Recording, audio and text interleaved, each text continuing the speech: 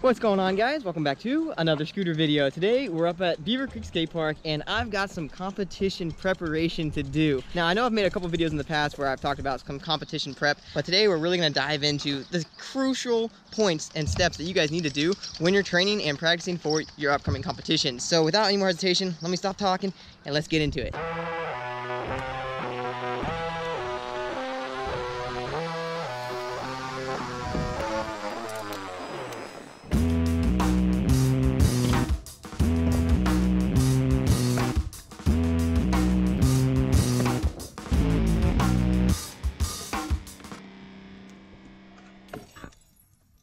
That sun is right in the just gorgeous area, but it also is in the worst area because it's basically making this half pipe half usable. So every ramp on that side is perfect, and then every trick on this side, you get like blammed by the sun. I apologize in advance for the audio, guys. We've got an Orby fight behind us. But we're gonna go ahead and drop in, just get warmed up. I'm gonna start this whole session off just by, you know, getting the flow going, getting the juice pumping. We just got in, so first drop in, music initiated now.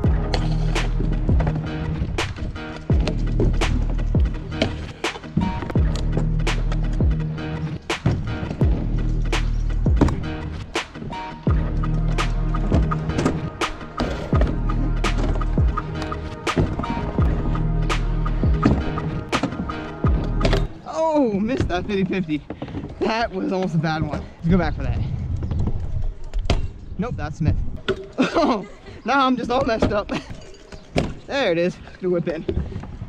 All right, now we're one-upping that because that was a pain.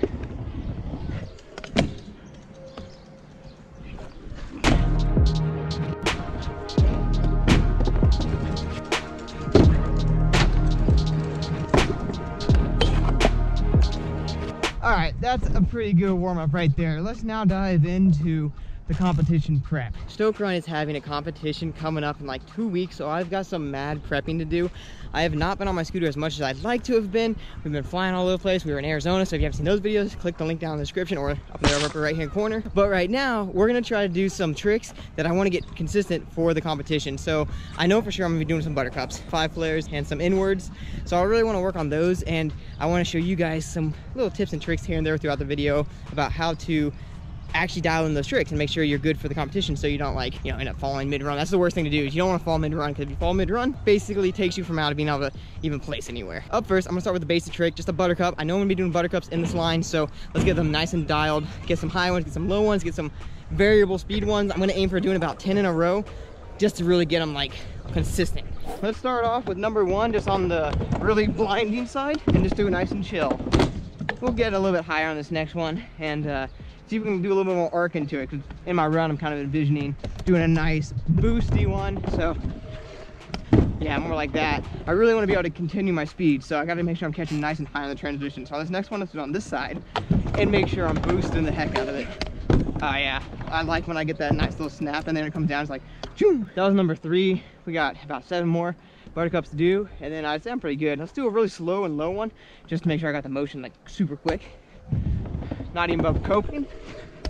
Nice and low and slow. We're gonna aim for doing it over 2 sheets of skate light right there, so we're gonna like go boom boom. That's about 8 feet of a gap. Oh yeah, that's pretty good. Caught a little bit lower than I wanted to though for number 5. So let's get number 6, catching it and using that speed. Yeah, that was much better. Approaching the other quarter pipe with the amount of speed that I actually wanted.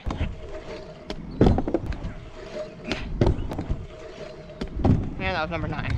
For the 10th one, we're gonna do this one extra big. Get it nice and lofted. Yeah, that was nice and solid. That was 10 right there. 10 seems to be a pretty good number, because if you can do something 10 times in a row, different variable speeds, different sides of the ramps, even on different ramps, that means you've got the trick nice and dialed, and you should be good to be able to do it in a comp, no matter what speed you approach it with. So moving on to the next trick, I'm thinking Superman's up next.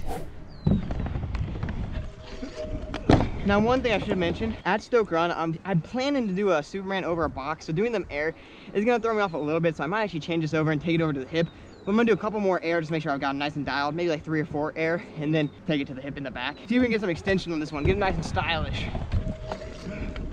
Yeah, that's pretty good. Already out of breath and panting, and I'm not even like in a run, I'm just doing the tricks over and over again, but that is very exhausting. That's something you need to also work on, is cardio, and I stink at that. Let's do this next one a little bit lower.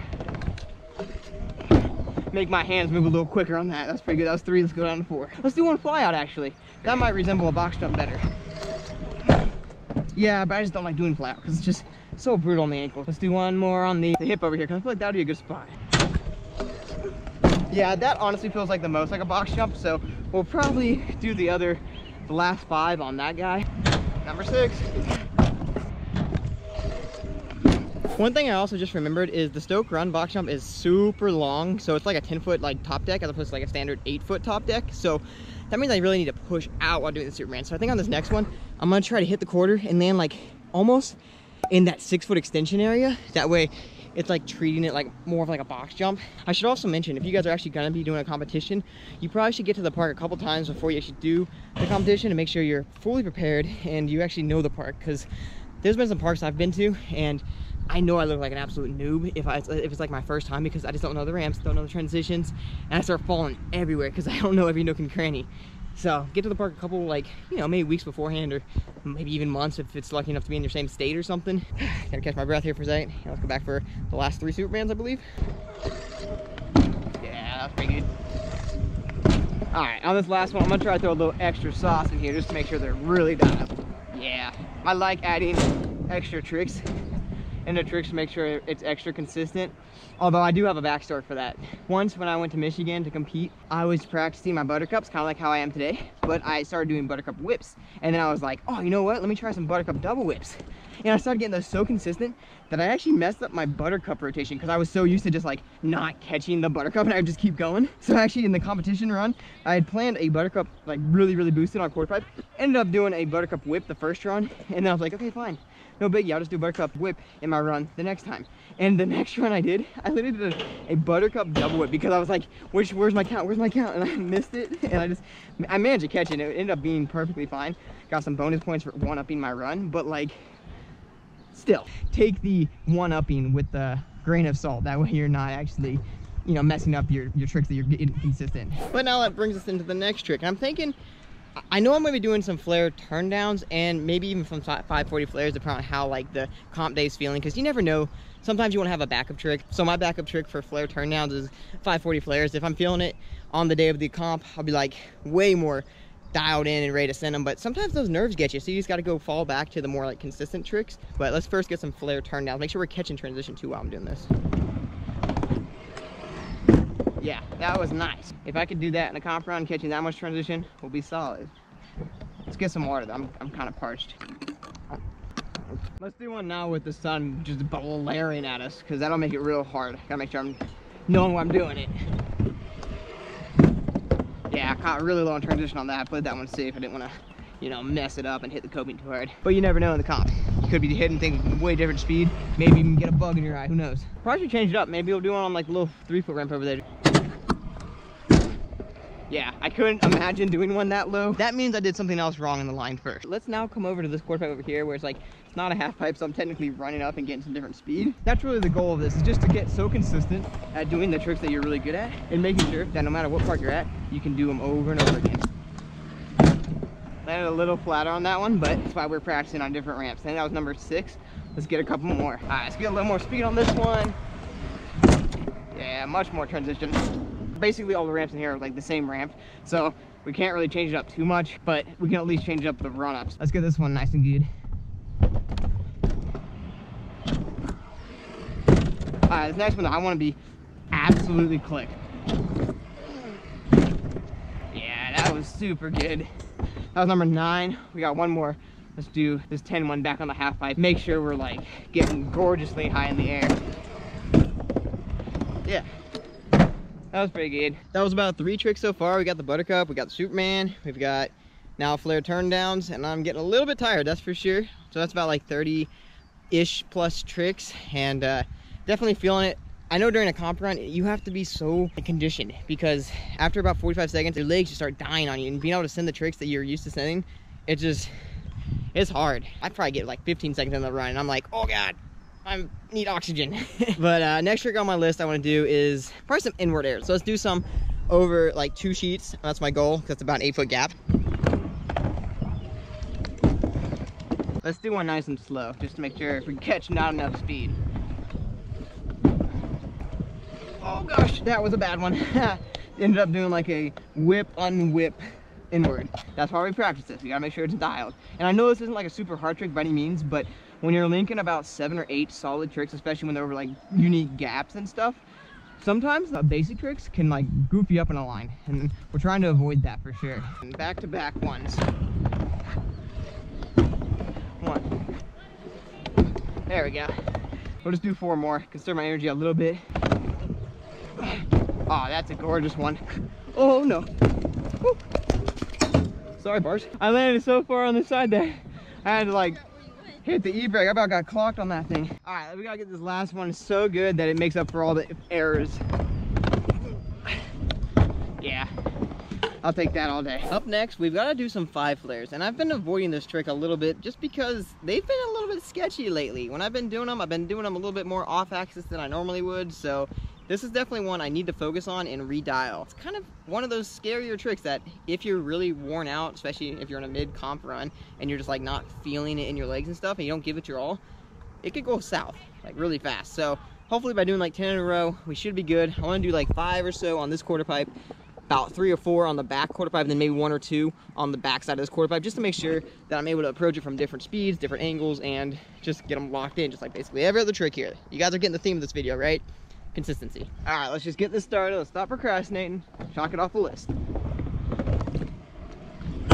Number 1. Let's do this one a little higher. Catch a little more transition too. Oh yeah, that was so perfect. The most intimidating part is just starting it because you know you got 10 ahead of you to do and it's exhausting. So you get like 5 into it and you mess up and you're like, oh my gosh, I messed up. Then you are supposed to realistically do 10 more. We got number 2 down. Let's get number 3 going right here. That was even better than all the other ones. Cool. Number 3. Let's get number 4. Let's do this one a little bit slower, as if like I've approached the ramp flat from the previous ramp. So we're gonna drop in with a little less intensity here. Oh, pop that one super hardcore because I was like not approaching with the same speed. But that was number 4. Let's get number 5. They're getting a little off axis though. I'm getting tired, and when I get tired, I get lazy with them, and I stop pulling as hard, which means that rip off, I start cheating it, start turning too early, which then turns me like into a dip 900, and that's when things get a little wonky. We're gonna change it up, do it on this side now, get the 6th one over here just to make it a little different.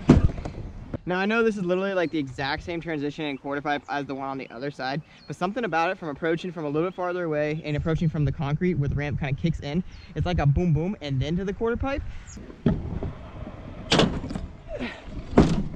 Nice. Let's make sure we can do one more, and then we'll take the last one to this quarter pipe, which is the weirdest one of them all. Oh, fought for that one. I was so off axis, but we still pulled it around. All right, this one's gonna be a super weird approach, but we're gonna go down this little railing right here, cut the corner, and get some speed. Kind of like we did the player turn down. Let's do it. Oh, that was flat. But we got it. All right, that was number 10. I feel like I should do one more back on the half pipe just to solidify a proper one.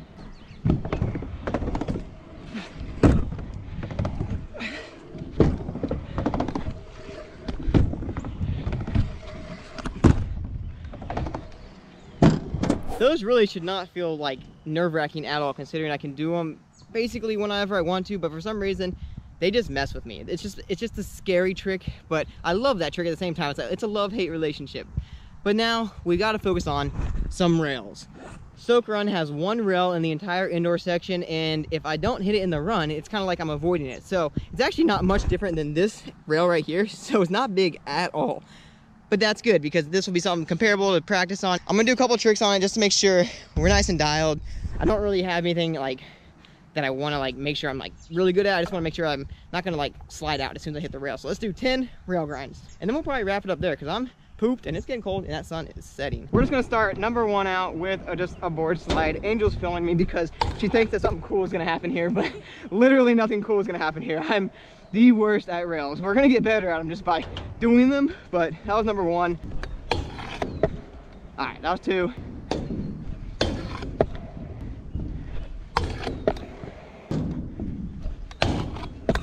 Yeah, that worked. We're on number 6 now, and dare I try a 50-50 grind. I like doing them on coping, but if I can just tell myself this is like a ledge, I should have no problem. Oh yeah, as long as I tell myself it's a ledge and there's not a fall on the other side, we're good. Should we do a board to whip, keep it classy? Nope.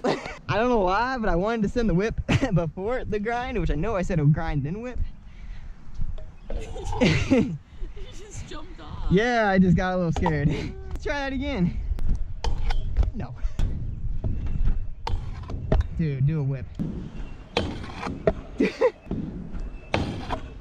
Hey, we got it. I need to think of something different because if I just do a board slide, not as cool. Overboard to bar, so like if I approach from this side right here, overboard, and then on the way down, chuck the bar in there.